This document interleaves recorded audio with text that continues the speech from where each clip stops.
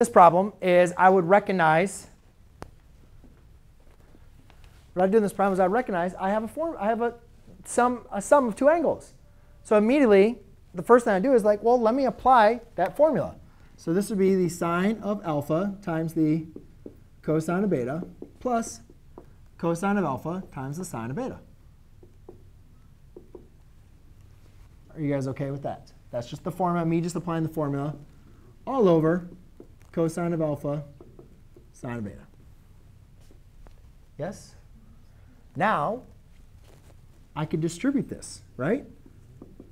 Sine of alpha, cosine of beta, over cosine of alpha, sine of beta, plus cosine of alpha, sine of beta, over cosine of alpha, sine of beta.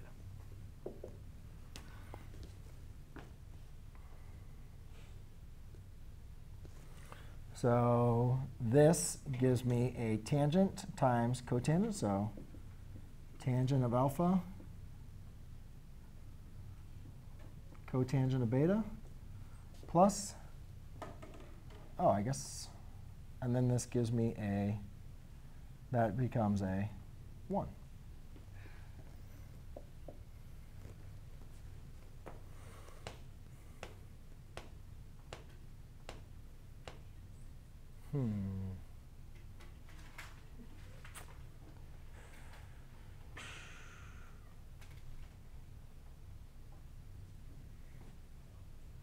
What would you want to do here? You got to separate those. I told you I was doing a problem I haven't done yet before.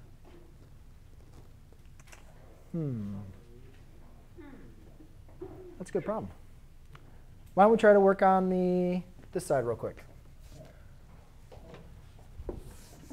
Oh, wait, no, that would be,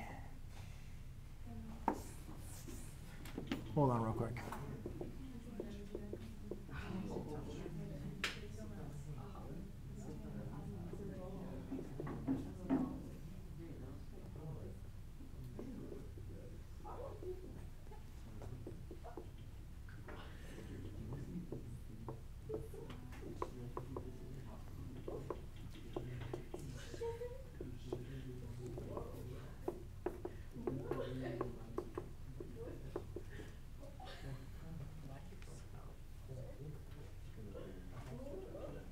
Oh, this should be a cosine of beta, right?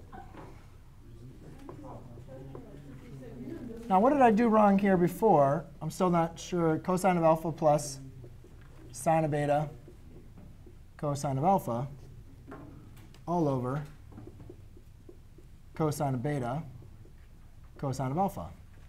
And do you guys see that this is the sum and difference of two angles? It is. Did you follow that, Sarah? Because actually, I didn't figure it out on the first round, so I stopped. I worked at a different approach. But some people got very tired with that, and they didn't want to wait for it, so they just started talking and getting distracted, and then they missed the whole idea of saying, hey, usually the left side works, but then I kind of got stuck working on the left side. So I stopped, erased, tried the right side. And guess what? The right side went ahead and worked perfectly fine, because this is that formula, right? So I could rewrite it like that. You can just rearrange the signs from the front one. But it works, right? So I did mention to you guys I had not solved the problem. So it wasn't something that I am